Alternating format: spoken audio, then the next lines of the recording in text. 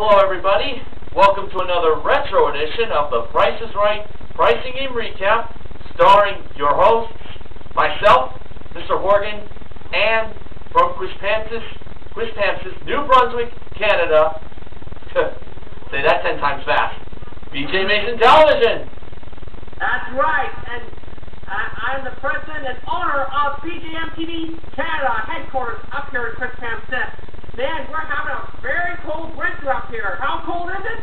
Well, I saw roosters rushing into the Kentucky Fried Chicken down the road, and they were begging to use the pressure cooker. Yeah. Good one. Yeah, it is a good one. All right, we got a dynamite show tonight, don't we, Mr. Horgan? We certainly do. For this retro edition of the Price is Right Pricing Game Recap, we're going back to April 20th, 1982. And for those users who have marijuana, that means 420. Oh my God! I didn't know that. Oh. Let's play on that show, Mr. Horgan. Okay. Okay. Here are the pricing games that were played on this day in Price is Right history. Card game, Trader Bob, range game, race game, 10 chances, and penny ante.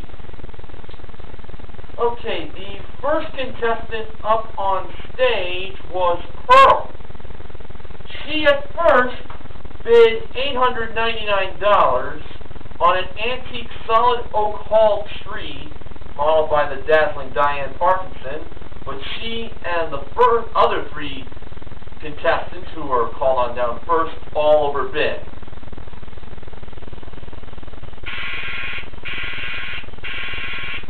So, when she bid again, she gave a bid of $398. The actual retail price, $468. She was off by 70 bucks that time. Pearl played card game for a Mazda GLC 4-door sedan modeled by the happy Holly Falstrom.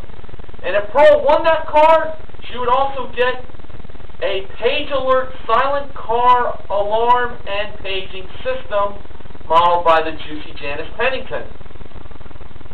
Now, how far did Pearl have to be within the actual retail price of the car without going over? Well, she thought $100, but couldn't be that bad, as Bob put it.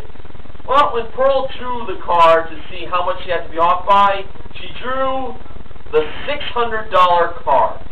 So she had to come within $600 of the actual retail price without going over. Okay, now for her first draw of the cards, she drew a 2 of spades, so that's $200. She drew again, because obviously that car wasn't going to be less than $200. For the second card, she drew a 2 of clubs. Another $200. So she's now up to $400. Pearl drew again. This time she got the 7 of clubs. That's $700 more for a total of $1,100. Pearl drew a fourth card, and that was the 4 of diamonds. $400 added. That's now a total of $1,500. Next, Pearl drew the Queen of Clubs. So that's $1,000 for a face card such as the Queen. And now she was up to $2,500. Pearl kept on drawing. This time she got the 9 of clubs. So we add $900 to her previous total of $2,500 for a total of $3,400. Now she drew the Queen of Spades. That's another $1,000.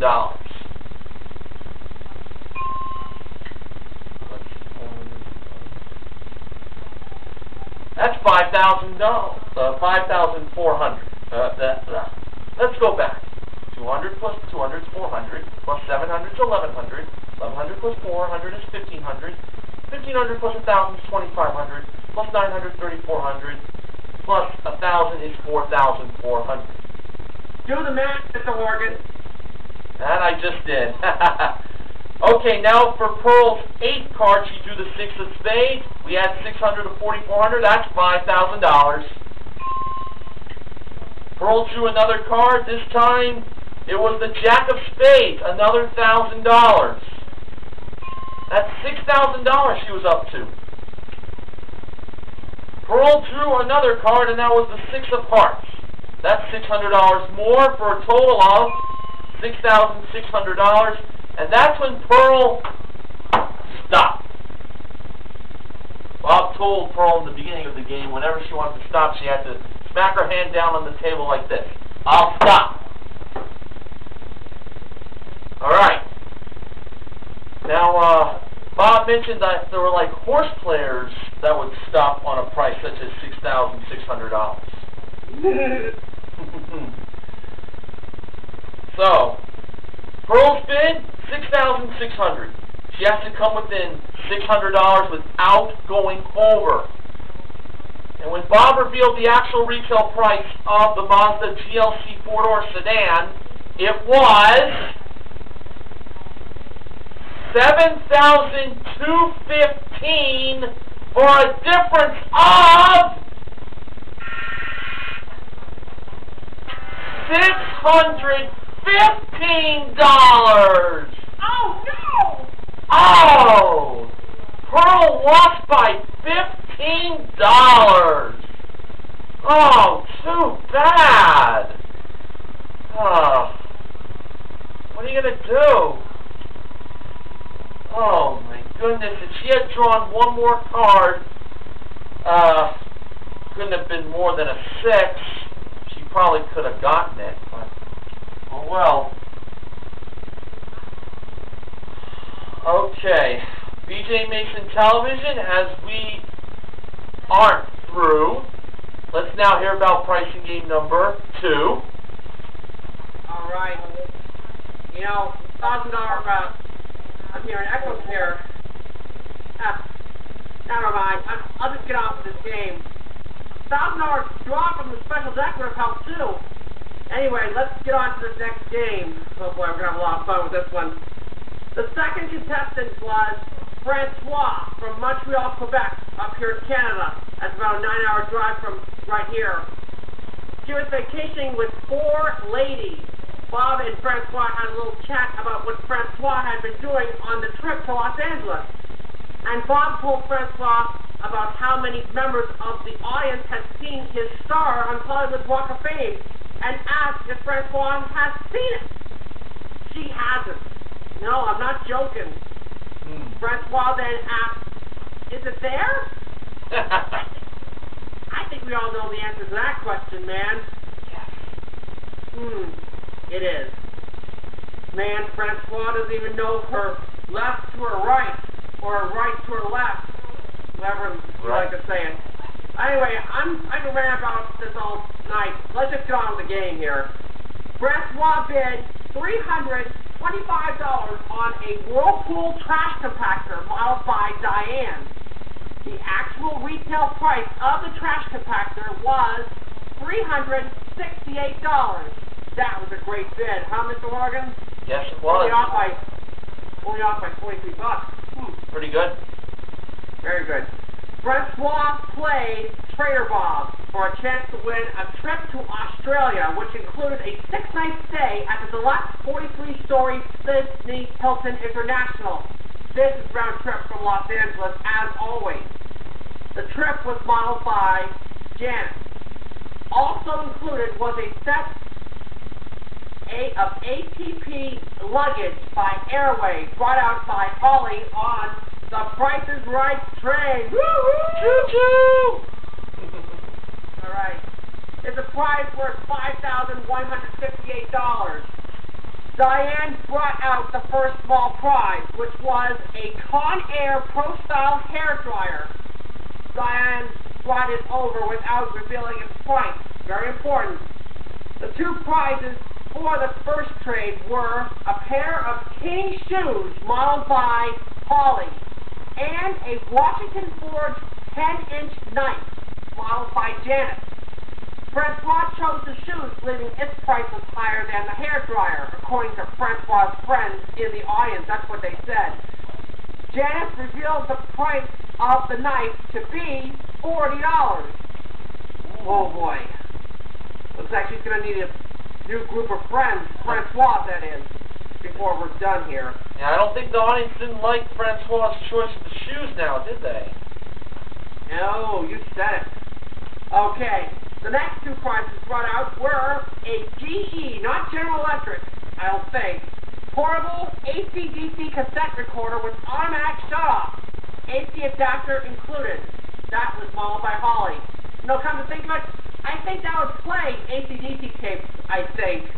I'll have to find out. Makes sense. Thank you. Also, there was a Fidelity Electronic Mini Censoring Chess Challenger for a chess game. 6 AA batteries not included. Not included. That was modeled by Diane. You know, Bob almost jumped in the middle of the description and apologized to Johnny O for interrupting. That's okay. He's eager to get on with this game here. Francois, because they've been wasting a lot of time with the card game and this one. Francois, I think she's taking a lot of time here. Francois said she lost already. Alright. Blame the friends for picking the shoes. Alright. Francois chose the chess game believing they cost more than the shoes. Holly revealed the cassette recorder price to be $33. Named after a famous studio in Hollywood. Now, that was less than the knife that we were talking about in the earlier part of the game. Now, that made Bob believe that Francois isn't doing too good right now. Alright, now, for the third and final trade, there was a Regina electric broom modeled by Holly, and a Norco Ladybug razor modeled by Janet. Francois chose the broom, and the razor price revealed by Janet was $55. I think Francois is going to be staying in LA instead of going to Australia. But let's find out, huh? Yep. Okay. The hairdryer price revealed by Bob was $40. Thank you. Actually, 30. 30, sorry. Don't give me the losing horn. Sorry. Sorry. 30. I'm sorry. 30. Thank you for correcting me. I've got my 40s, my 30s mixed up. And Francois said she thinks the shoes are $22 or $18. Again, blame the friends. Bob revealed the price of the shoes to be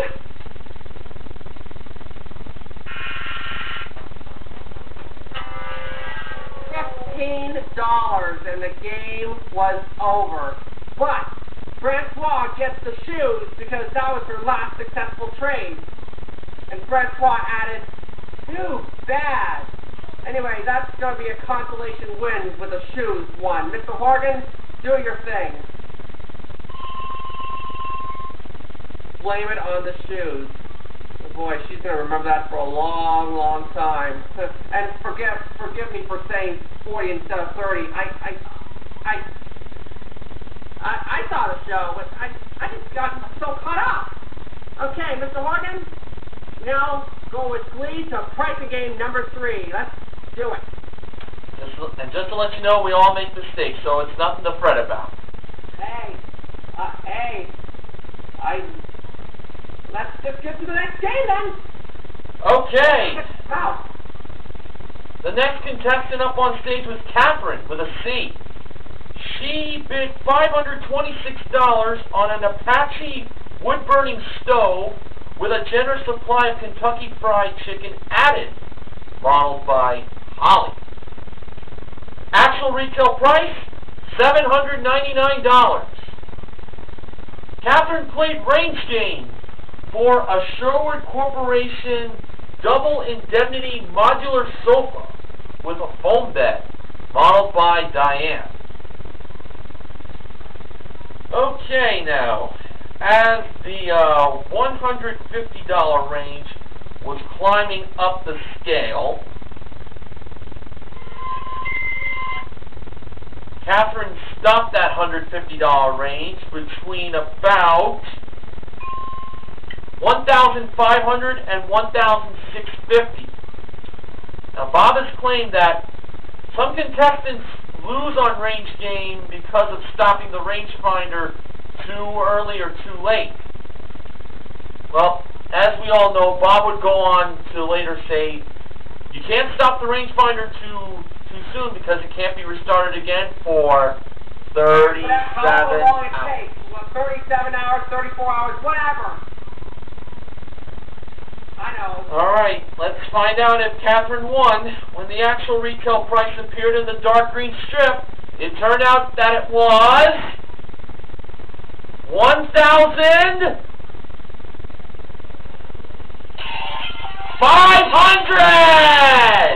Catherine got it! Just barely, I think. So, we got ourselves a winner. That's a nice win. Alright, BJ Mason Television, it's time for more. For pricing game result, number 4. It's all yours. Yeah, the KFC thing, like, how did I not see that one coming? And how appropriate. I said at the top of the show that roosters were rushing into the KFC and begging to use the pressure cooker, and it just came back to bite me in the face, huh? Yeah. I didn't see that one coming.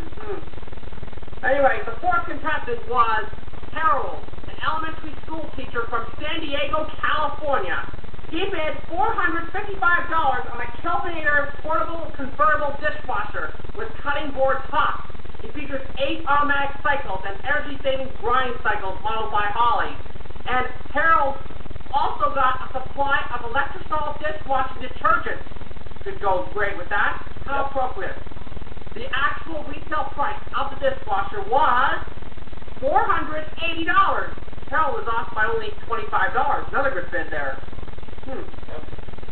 Harold played race game for a chance to win these 4 prizes. First was a Dinaire dining set, which included oak pullback chairs and pedestal tables. Second was a Gold Star 19-inch color with remote control and bright clear fixture. Third, a pair of Lazy Boy Lazy Rockers swivel rockers featuring a back. And lastly, a Sunray Deluxe range featuring roast baked guides, interval timer, black glass doors. The dining set and rockers were modeled by Janet, and the TV and range were modeled by Diane. Now, when the 45 seconds started, the clock started prematurely because Bob said go after finding out that Harold didn't know what to do. So, Harold had 43 seconds to do this. Yeah, he was a little confused there. Yeah. Because remember, you got to pull down the handle, and then, you've seen the game before. Alright, when the 43 seconds started, Harold placed $429 on the TV, $818 on the range, $692 on the rockers, and $595 on the table and chairs. With 29 seconds left, Harold pulled the handle, and he had 1 right. For the next chance, Harold placed $818 on the rockers and $692 on the range. With 14 seconds left, going down to 13, Harold pulled down the handle and had 0 right. Now, for possibly his final chance, Harold placed $595 on the rockers, $818 on the table and chairs, $692 on the TV, and $429 on the range as the clock reached 0. And when Harold went back and pulled down that handle, he ended up having 2 right. So Harold won something. What was it that Harold got? Let's find out. Janice revealed the price of the table and chairs, and it was $818. So Harold won the most expensive of the 4 prizes there. Janice revealed the price of the rockers to be $692. Diane revealed the price of the range to be $429. That was right too. And the price of the TV that Diane revealed was $595. So Harold won the table and chairs and the range, totaling $1,247. That's going to be a consolation win, and not a bad one at that.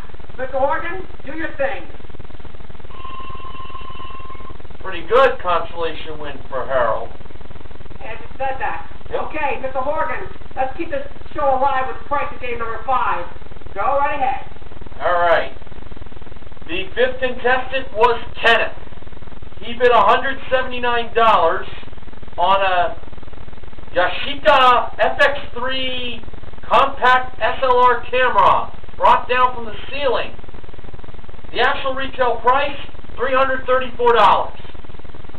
He played 10 chances for a Fargoware broiler rotisserie, a Panasonic home stereo system. The broiler rotisserie and the home stereo system were modeled by Janice, and a Pontiac 4-cylinder front-wheel drive Day 2000 Coupe modeled by Holly. Now, first off, for the broiler rotisserie, Kenneth had to use 2 out of the 3 following numbers, 4, 8, and 0. For Kenneth's first chance, he wrote down $48. Was that right? No, it wasn't. For his second chance, he wrote down $40. Was that right? No, it wasn't. Next, he wrote $80. I have a good feeling on this one. Was that right? Yes, it was. And BJ Mason Television even knew it. Okay, now on to the home stereo system. Kenneth had to use 3 of the following 4 numbers, 7, 3, 0, and 5. Kenneth first wrote down $573. Was that the price? No, it wasn't. Next he wrote down $375. Was that the price? No, it was not. Then he wrote down $750. Was that the price? Yes, it was.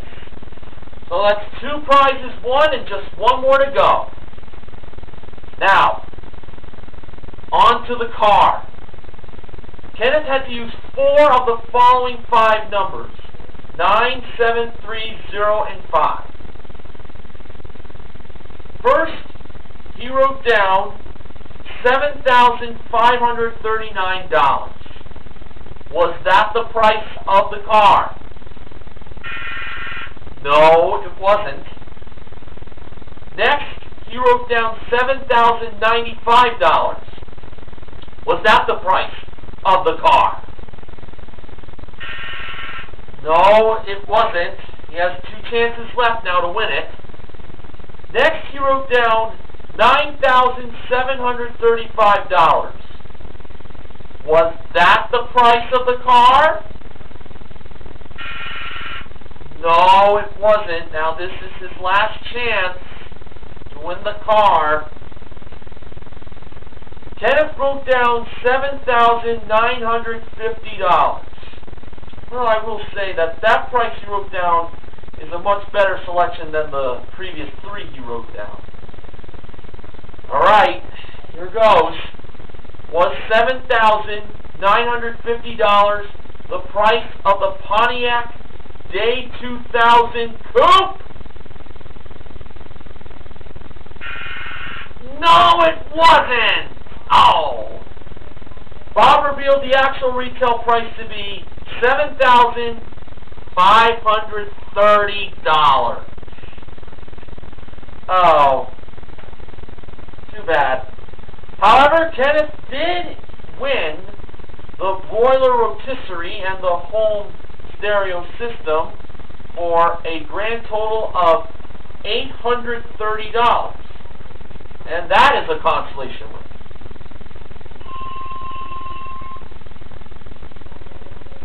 And now, BJ Mason Television, my friend, let's hear about the pricing game that brought this show to an end.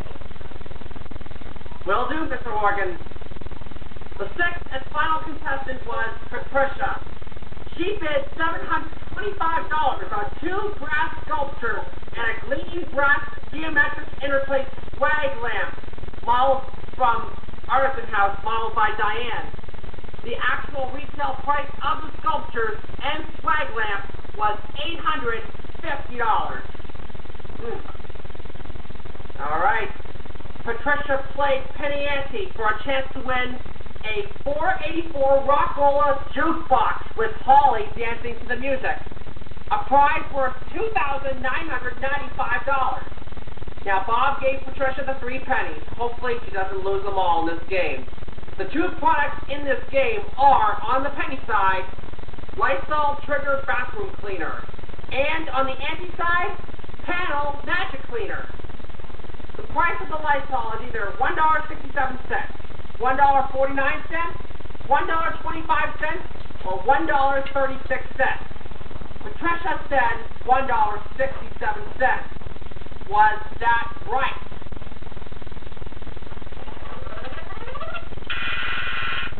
No. Patricia loses a penny. Patricia then said $1.49. How about it?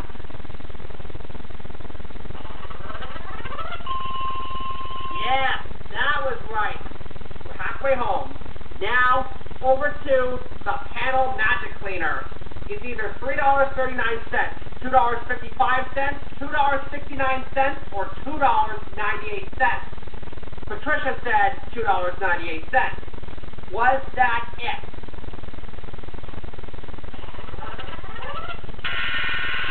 Oh, Patricia's down to her last penny. Patricia chose $2.69. Was that right? For the win.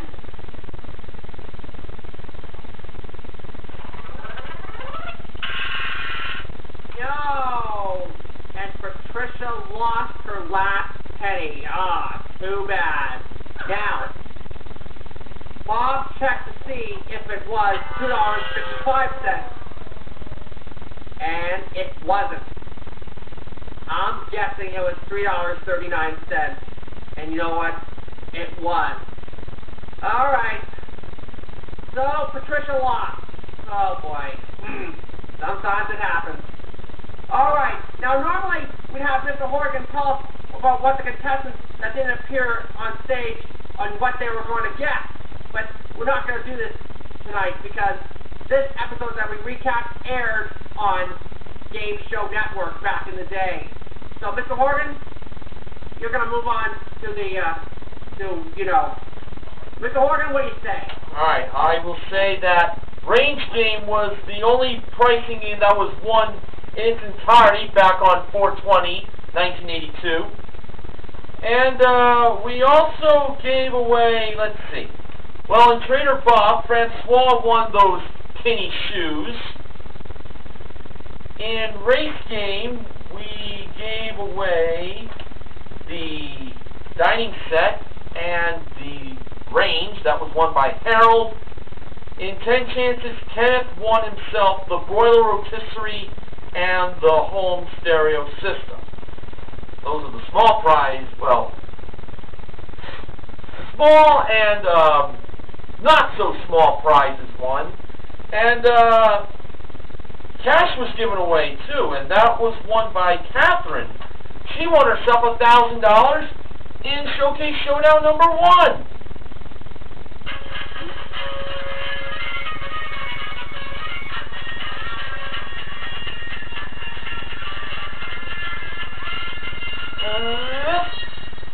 Dig Me Mutt, one of the best.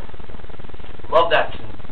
Yeah. Okay, now let's move on to the showcase. On this episode, the top winner was Catherine. The runner-up was Patricia. Okay, showcase #1. Get my music.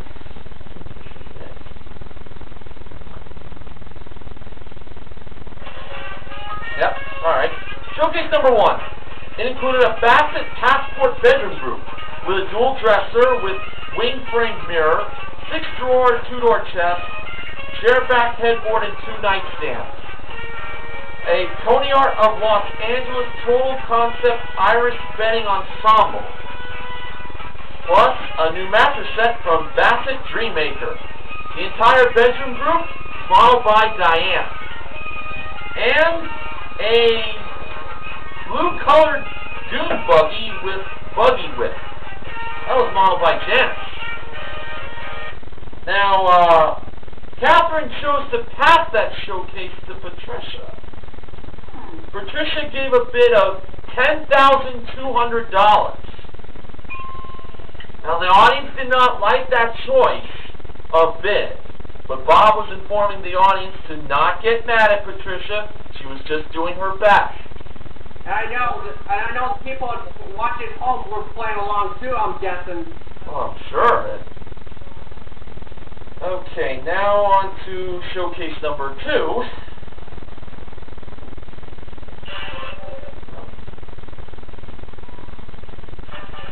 Yeah, that's it. Okay, showcase number 2.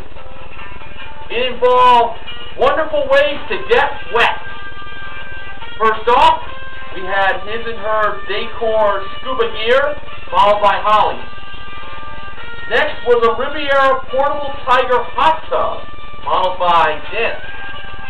And last but not least, a Catalina 22 sailboat with trailer included, modeled by Diane. Catherine gave a bid of $1. Now, you're probably wondering, why did Catherine bid $1? It's because she believed Patricia went over. And most of the audience believed that too. Okay, let's get to those showcase actual retail prices. Okay, Bob went to Catherine first. Catherine bid $1. Actual retail price, $11,975 for a difference of $11,974. And now over to Patricia. Her bid, $10,200. Once again, the audience did not like this choice of bid. The actual retail price of Patricia's showcase was... Oh, this is very interesting. $10,209 for a difference of only $9. That means Patricia is a double showcase winner. And the way she won both showcases, my goodness, the $1 bid gets beaten with, wow, an incredible bid. Wow. I'll tell you what, folks, this is something that doesn't happen very often on Price is Right. Wow. Therefore, Patricia's named the Showcase MVP. And speaking of MVPs, Catherine is the pricing game MVP because she won her pricing game and the $1,000 in Showcase Showdown number 1. The contestant recognition contestants are Francois, Harold, and Kenneth for their respective small wins. Wow.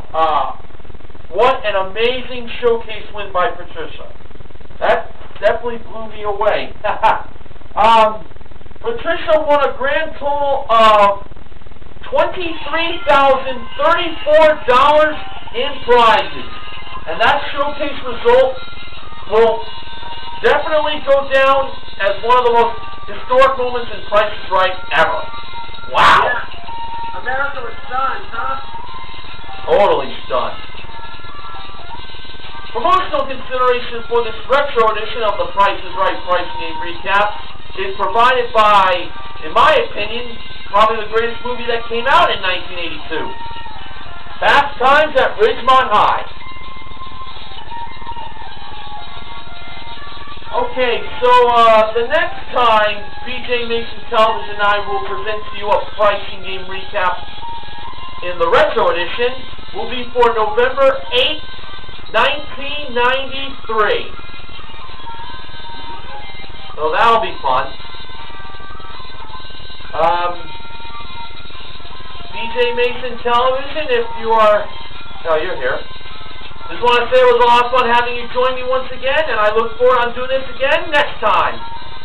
I'll be here next time. And you're not going to believe it. I was over there looking for a movie. You know what I was looking for? What's that? One. Oh, you got Fast Times at Ridgemont High as well! Awesome, dude! Awesome. Totally awesome. You guys show it to everyone when I cue you for the goodbye, which we're about to do right now. This has been the Retro Edition of the Price is Right Pricing Game Recap on my channel on YouTube. This has been Mr. Horgan from Woodbridge, New Jersey. And this has been BJ Mason Television from the headquarters of BJMTV Canada saying, awesome, totally awesome, and get Fast Times at Ridgemont High. Anyway, don't forget to get your pets spay or neutered. We'll see you next time. Bye-bye! So long, everyone!